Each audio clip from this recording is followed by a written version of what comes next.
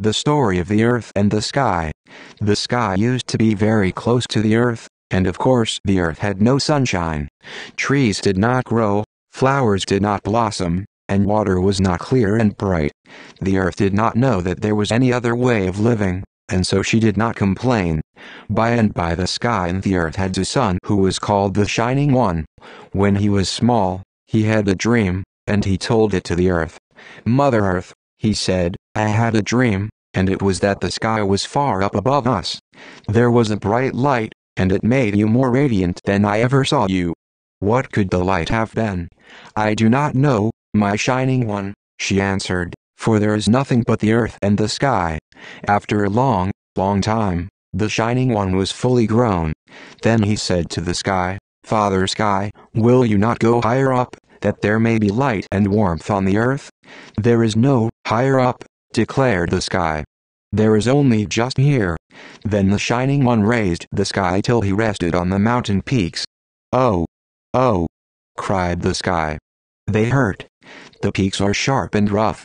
You are an unkind, cruel son." "In my dreams you were still higher up," replied the Shining One, and he raised the sky still higher. "Oh! Oh!" complained the sky, "I can hardly see the peaks.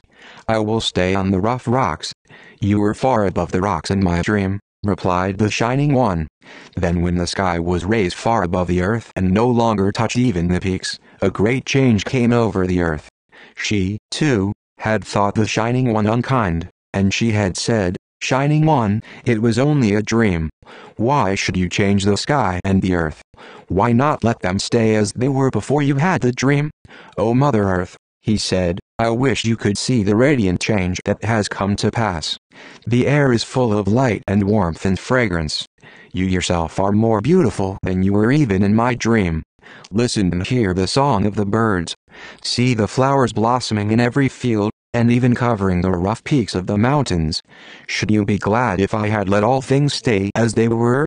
Was I unkind to make you so much more lovely than you were?" Before the earth could answer, the sky began to complain. "You have spread over earth a new cloak of green, and of course she is beautiful with all her flowers and birds, but here am I, raised far above the mountain peaks. I have no cloak, nor have I flowers and birds. Shining One, give me a cloak." "That will I do, and most gladly," replied the Shining One, and he spread a soft cloak of dark blue over the sky, and in it many a star sparkled and twinkled. "That is very well in the night," said the heavens, "but it is not good in the daytime. It is too gloomy. Give me another cloak for the day." Then the Shining One spread a light blue cloak over the sky for the daytime, and at last the sky was as beautiful as the earth. Now both sky and earth were contented. "I did not know that the earth was so radiant," said the sky. "I did not know that the sky was so beautiful," said the earth. "I will send a message to tell her how lovely she is," thought the sky, and he dropped down a gentle little rain. "I, too, will send a message," thought the earth, "and the clouds shall carry it for me." That is why there is often a light cloud rising from the earth in the morning. It is carrying a good morning message from the beautiful earth to the sky.